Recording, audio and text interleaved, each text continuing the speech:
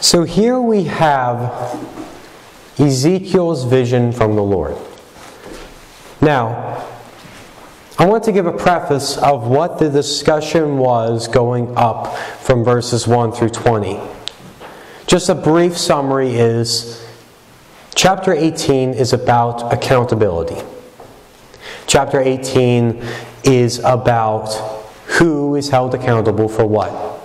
Just to summarize, verse 20 is, the soul that sinneth, it shall die. The son shall not bear the iniquity of the father, neither shall the father bear the iniquity of the son. The righteousness of the righteous shall be upon him, and the wickedness of the wicked shall be upon him. So, we cannot blame someone else, nor can we take credit for someone else, nor can we shift blame to someone else. I cannot say that my father should suffer for my sins, nor can he say that I should suffer for his. I will suffer for my sins and he will suffer for his. That is through our punishment. Now, with righteousness, I cannot just find someone righteous and say to that man, let's say my father lives well. Father, can you grant me some of your righteousness? We are all humans on this earth. We cannot do that. We don't have the authority to do that, nor would that be just. But then he continues in verse 21. After discussing about all the accountability, he then says something very puzzling. Now the Israelites, though they may not have liked to hear it, they would have probably agreed with everything up until there. Well, I do righteousness, I get rewarded. I do wickedness, I get punished. That makes sense to them. That all makes sense. Then he says, but if the wicked will turn from all his sins. No, he's not calling this the righteous, he's calling this person the wicked. If the wicked turn from all his sins that he hath committed, and keep all my statutes, and do that which is lawful and right, he shall surely live and shall not die. So how come this person who is called wicked is now being blessed with life? And he says, all his transgressions that he hath committed, they shall not be mentioned unto him. In his righteousness that he hath done, he shall live. Have I any pleasure at all that the wicked should die, saith the Lord God, and not that he should return from his ways and live. Now this brings me back to a New Testament proverb, New Testament parable about the prodigal son. About how joyous it was when the prodigal son returned. Because it showed something. It didn't matter what the prodigal son had done. The prodigal son should not have done that. But what mattered to the father was that the prodigal son had turned. And that's what God is saying here. Now this would have made no sense to the Israelites at the time. They had a belief at the time called the retribution principle. Now the retribution principle is pretty closely related to the Hindu term karma. That is, if you do wrong, wrong will be done unto you. If I lie to someone, then I'm going to get sunburned the next day, or a squirrel is going to come down and attack me. I will get what's coming to me, was the belief. And the belief is that every single action is counted up, and then God brings justice upon it, either in this world or in the next, based entirely upon a weighting of your actions versus the other actions. But here we have in Ezekiel the Lord saying, but if the wicked will turn from all his sins that he hath committed, and keep all my statutes, and do that which is lawful and right, he shall surely live and shall not die. That's incredible. That's a wonderful blessing that you don't see elsewhere. But then he says the inverse, which is, but when the righteous turneth away from his righteousness, and committeth iniquity, and doeth according to all the abominations that the wicked man doeth, shall he live?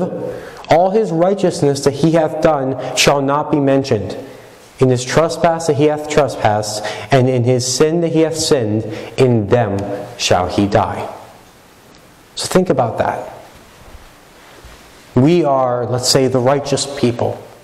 And if we are the righteous people and we move forward, it doesn't matter what we did in our past. We could have been the greatest people of all time. We could have been so holy and so caring. But if we turn from that righteousness and go into sin, all of that we did, it doesn't mean anything. It's nice that we did it, but God doesn't see that we did all of that.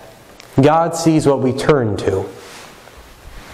And for this reason, Israel replies to the Lord, he says, "Yet ye say, the way of the Lord is not equal. Hear now, O house of Israel, is not my way equal? Is not your way unequal?" See, they are critiquing God's equality. They're saying, if this person does wickedness all their life, and this person does righteousness all their life, so what if they turn at the end? Equality should have the person who does more righteous have a better life and more blessings than the person who does more wickedness. In their mind, it doesn't matter what you truly are or your faithfulness to God. To them, it matters as though you're weighting off a scale. I see, is it the weights of justice outside the courthouses, the person with the blindfold. It's just a weighting. And I saw someone that gave a great comparison. It was wrong, but it helped me understand very well how the world views heaven and hell. As they said, hell is on one side and heaven is on the other side, and which one tips more, that's where you go. Whether you tip more for righteousness or tip more for wickedness. But that's not what the Bible says. He says, when a righteous man turneth away from his righteousness and committeth iniquity, and dieth in them, for his iniquity that he hath done shall he die. Again, when the wicked man turneth away from his wickedness that he hath committed, and doeth that which is lawful and right, he shall save his soul alive. Because he considereth and turneth away from all his transgressions that he hath committed, he shall surely live, he shall not die. Now why is this? Now, it's using the terms of doing wickedness and doing righteousness, and turning from righteousness and doing wickedness. But there is a reason behind why you do what you do. You see, the Bible simplifies it in a way that we can see it, in a way that we can perceive it, and in a way that we can measure it. You see, as anyone who is a sinner and they turn to Christ, and they truly turn to Christ, they seek after Christ. Their life changes. Their thoughts change. Everything changes about them. They don't become perfect, but they turn from their ways. They still got weaknesses, but they do turn, and they do try to turn. You see, what he's describing here is what you would observe, what you would see. What he's describing here is repentance. See, when we are saved, and this is part of the Christian life, is we repent of our sins. We don't want to do our sins. Scripture actually says that, I believe the exact wording is like a dog returns to its vomit, so a fool returns to his iniquity. Well, it's true. We return to our wickedness time and time again. But when we're changed, we understand that that's wickedness. And we understand that we shouldn't do that, and we try not to do that. You see, Ezekiel lived in a time of practicality. And he was describing to them very intricately, this is what you will see happening when someone truly turns to God. Now, they would not have known the name Jesus. They wouldn't have known the name Christ. But they would have known Yahweh. They would have known who to turn to, who the true God was. And they would have known His laws and His statutes. And they would have made a choice pretty much every single day. Follow them or don't. So when they choose from not following to following, that's a repentance. That's a devotion to God. But inversely, when you live your life following it, well, that's your habit. To go against your habit is intentional. And so when you live your life in righteousness and you then turn against that righteousness, you're making a choice of yourself over that righteousness. That you don't care what God says. Maybe you don't believe in God. Maybe you don't think God has the right. Maybe you, like Israel, think God is unequal and that you don't need to listen to Him. For whatever reason, you have decided consciously to turn away from God.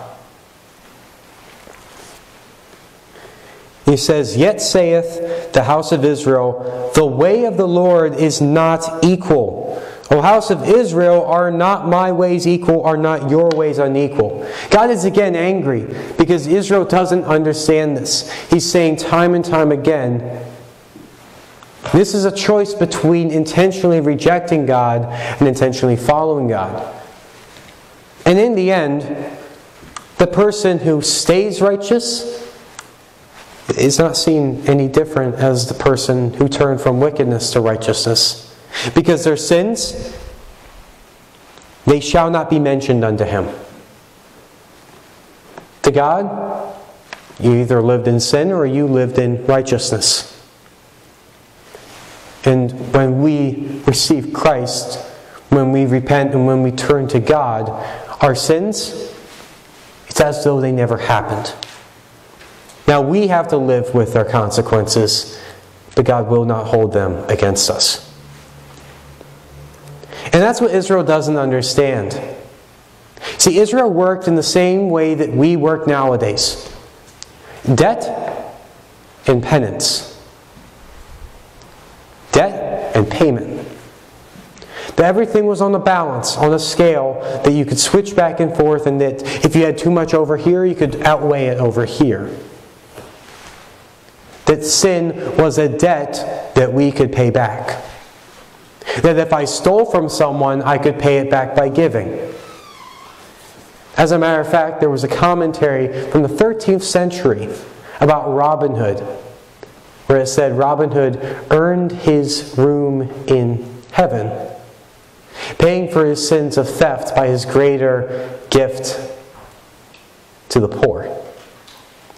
People even nowadays still believe this, that you can earn your way to heaven. And that's really what God is addressing here. Though it uses iniquity and righteousness, what it is that He's addressing here is the causes of these. And think about it. When you turn from iniquity to righteousness, that's not easy. It's not. If you can get away with stealing, why would you quit? It's easy money. You could live really well. Why would you give that up? If you could get away with lying, why would you give that up? If you could get away with murder, you could get rid of a lot of people you don't like. There's so many, and I want to word this carefully, conveniences with sin. Now, sinning is not actually good, but it's really appealing to many people. So when you choose not to do that, you're choosing it for a reason. You're choosing something above that convenience. You're seeing this value for yourself and saying, that doesn't matter to me. But he says, therefore, this is to Israel, which has now accused God of being unequal. God of being unequal, for saying that He would show greater favor to the repentant than to the, I'll use a modern term, the backslidden righteous. Now, another term that I believe is actually more apt in this situation is a term called carnal Christianity. Someone who, there's actually a couple definitions, but a really simplified way of describing it is not truly following Christ. I've heard a couple ways of it being said as someone who follows Christ for the benefits. Doesn't actually follow Him, but uses Him more as a reservation for heaven. Or someone who follows Him in name only. Yeah, my family's Christian. Yeah, I grew up in church.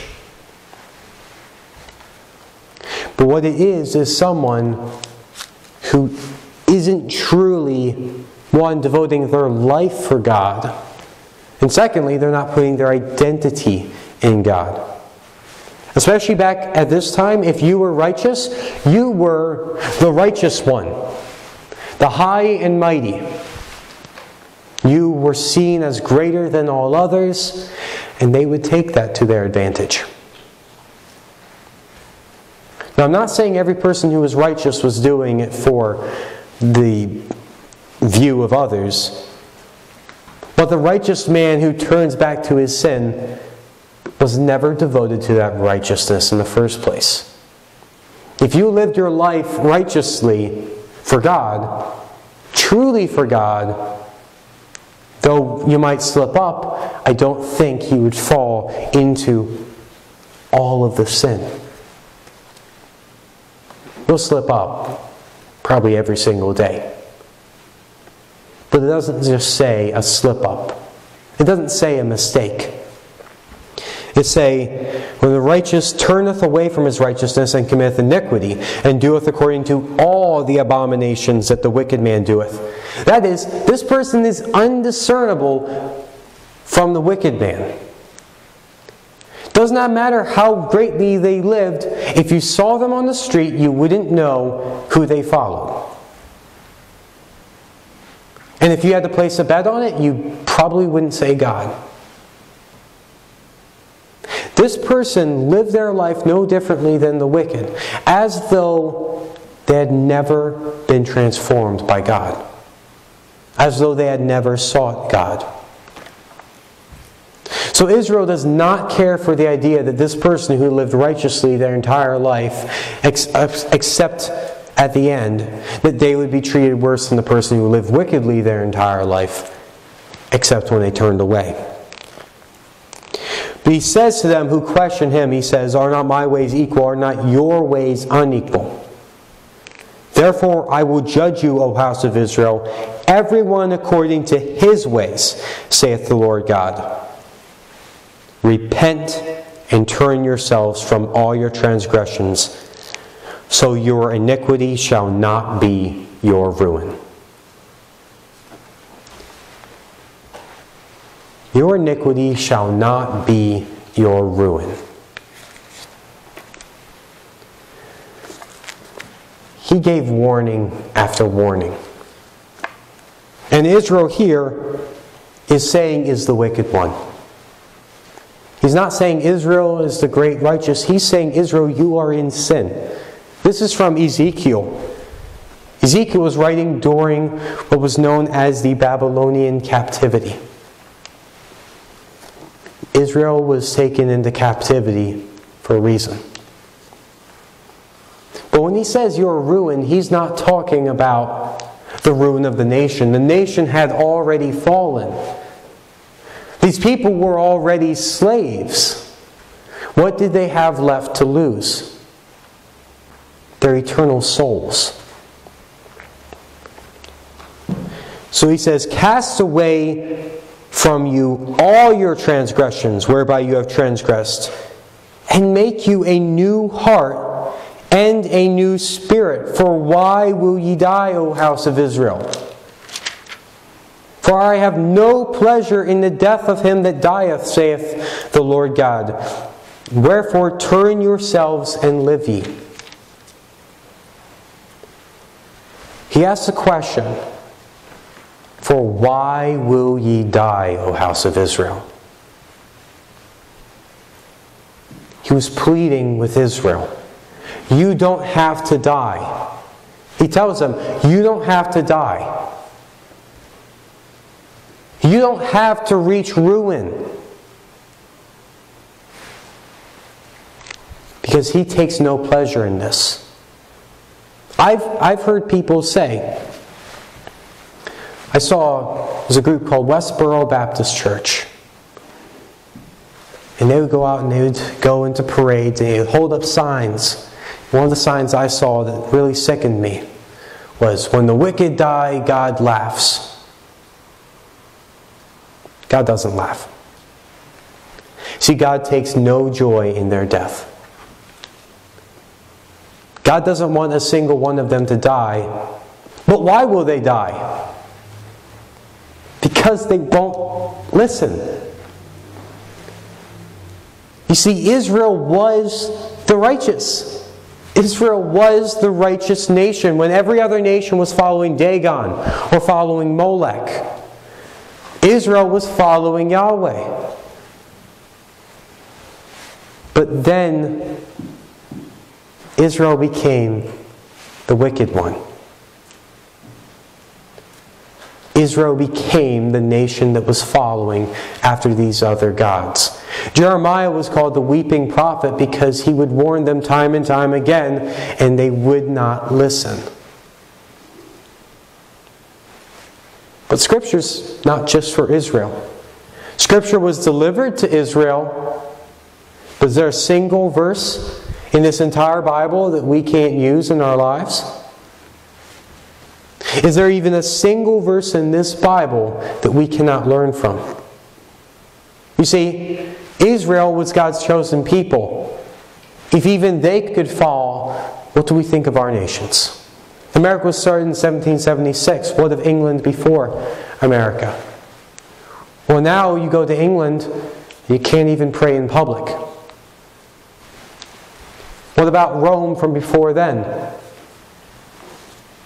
They turned to God towards almost the end, but then they fell right back into their hedonistic lifestyles, putting their own desires over God, and they fell.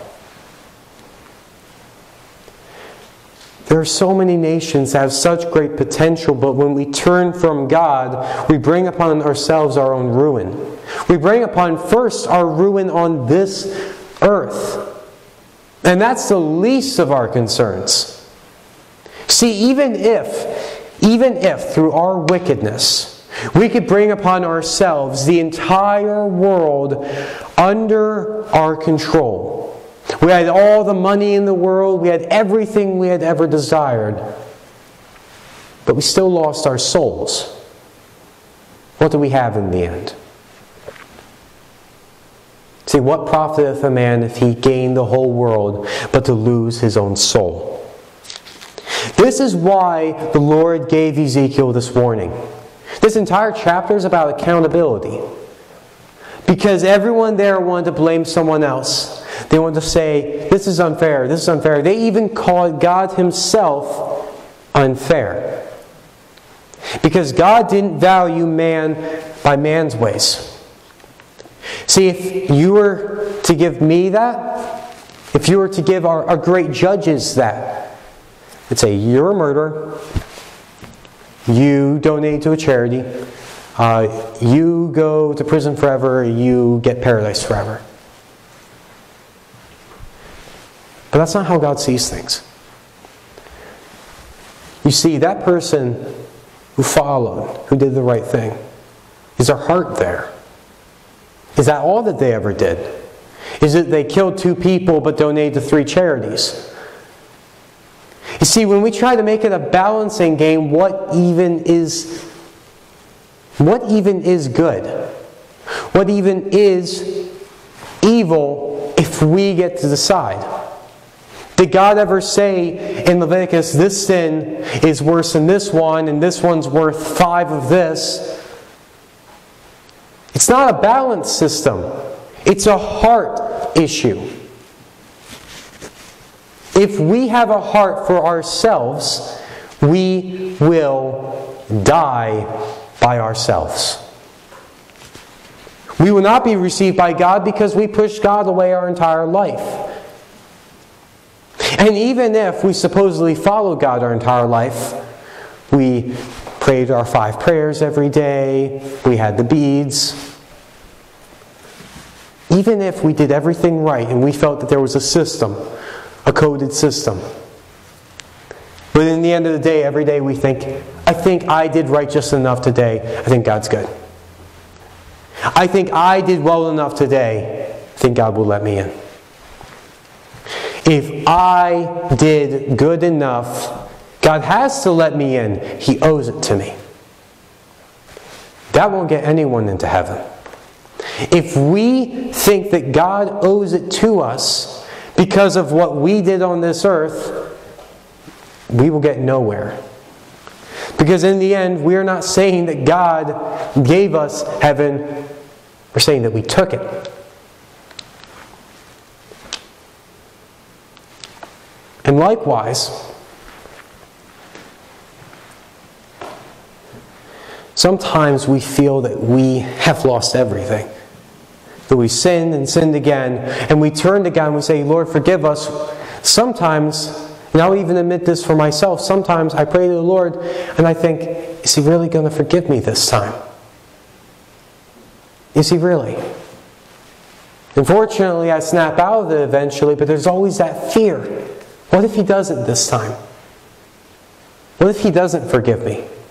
What if His grace has run out? You see, in the end, I'm still thinking in my terms. I can't earn my way there. It's not even saying that the person who did wickedness and turned to righteousness has now repaid their debt. It's saying that they have a new heart and a new spirit. See, we are made alive. We are made into someone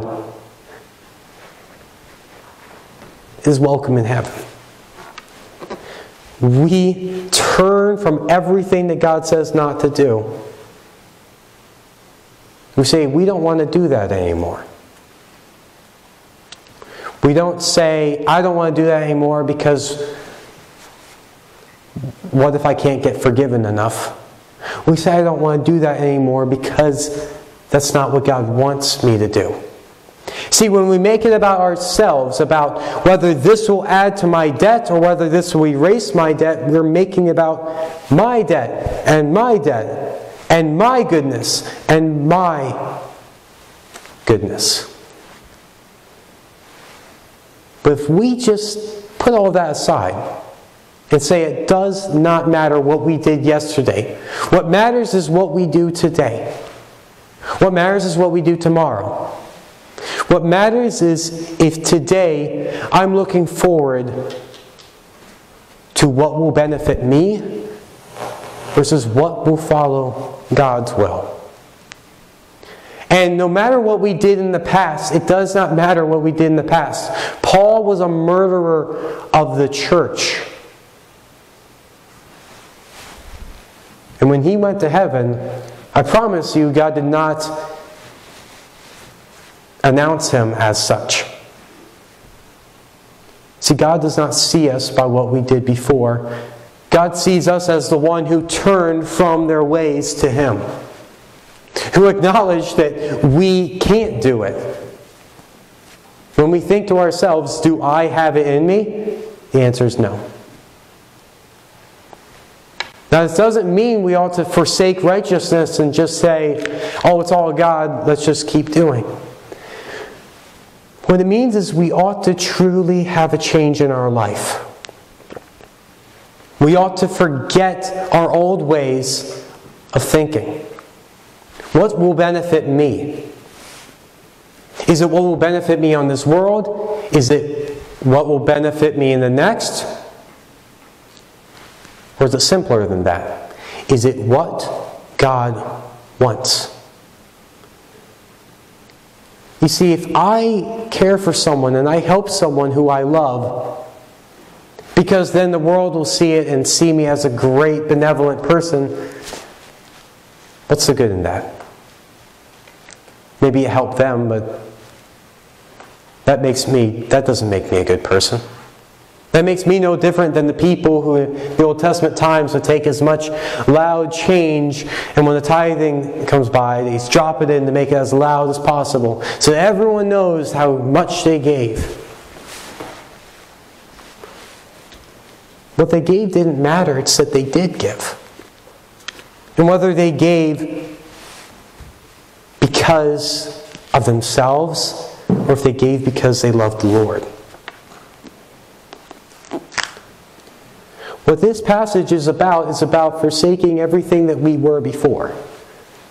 And I mean that, completely forsaking everything that we were before. The way I was before Christ, I don't want to go back to. The way I was before Christ was I was the wicked. I did as I wanted. I did what I felt would help me. And I was on the way to die in my wickedness. But then I found Christ. And it says, "And the wicked will turn from all his sins he hath committed, and keep my statutes, and that which is lawful and right. He shall surely live and shall not die." It wasn't because I suddenly became such a great person, or because I suddenly had done more righteous deeds than unrighteous. It's because I was willing to acknowledge that God is greater than me. That God's desire is greater than even my benefit. If we are willing to give our life to God, even if our reward is simply walking with Jesus down streets of dirt, then I think that's a mentality that He wants. He doesn't want us to go to heaven because of the gold. He doesn't want us to want to go to heaven because of all the crystal and the pearly gates.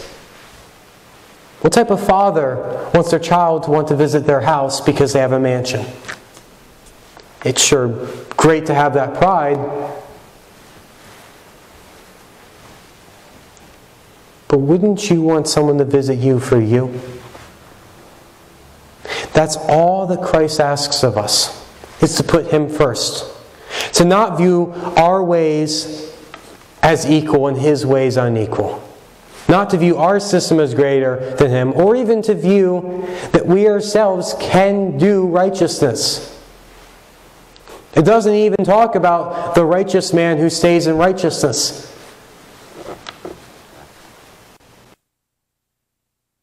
Fall short of the glory of God. And so I think that this verse is a verse that we should all think upon. "But when the righteous turneth away from his righteousness, and committeth iniquity, and doeth according to all the abominations that the wicked man doeth, shall he live. All his righteousness that he hath done shall not be mentioned. In his trespass that he hath trespassed, and in his sin that he hath sinned, in them shall he die." See, if we just live the righteous life, but don't stay devoted to Christ, we were never with Christ. For He says, if they were with me, He says, if they were with me, then they would have stayed. See, it's not about our deeds. It's never been about our deeds. It's never been about our balance or our account of how great we were or how awful we were. It was always about whether we acted for Him or acted for us. For even those who live in legalism, believing that if they do this many bobs during the prayer, or they wear this many articles or this many ribbons, to people who believe that, they're still forgetting who it truly is for. We ought to do all things unto the Lord. Do all things unto Christ. And this says the Lord, "For I have no pleasure in the death of him that dieth, saith the Lord, wherefore turn from yourselves and live ye. Because why will ye die, O house of Israel?" Now if you wish not to die and perish today. If you don't know where you're going, if you don't know if you've truly devoted yourself to Christ, if you don't know if you've devoted to Christ's actions because you want that place in heaven, or if you want Christ for Christ, if you don't know even that He truly died for you, that He loves you, that to Him you are worth dying for, and if you don't know that He not only died for you, but that He raised Himself again to overpower that death that had power over you. If you don't know any of these things, if you don't know that salvation is available for any single one of you, that all we have to do is turn to God to believe. He doesn't ask for perfection. He doesn't ask for us to be the man who lived in eternal righteousness. He just asks for us to turn to Him. Make for ourselves a new heart and a new spirit to follow after Him, for why will ye die? When He has made it available to every single one of us. If there's anything that you need prayer for, if you would like to rededicate your life, if you would like to receive Christ, if you would like to be rebaptized, if there's anything you would like to do, if there's anything you need prayer for at all, I invite you to come as we sing. The altar is open. And everyone at home, just give us a call. If you have any questions whatsoever, if you would like to ask about Christ, if you would like to ask about Jesus, if there's any questions you have at all about God's Word, about Scripture, about the Savior who died for you, my phone number is 717-818-2057. Call anytime. If you don't know Jesus Christ as your Lord and Savior, don't wait. Do it now. Find faith in the Savior who died for you. And when you die, you will meet Him in the very heaven that He prepared for you. And if you have any youth, we have youth group, Vision Youth, at 6:30 p.m. at Friendship Baptist Church, right here, on Thursday nights. Every Thursday night, we have it either here or we have a special event. Call ahead to make sure that you know whether we are here or we are at a special location that day. Praise the Lord, and we'll be praying for you.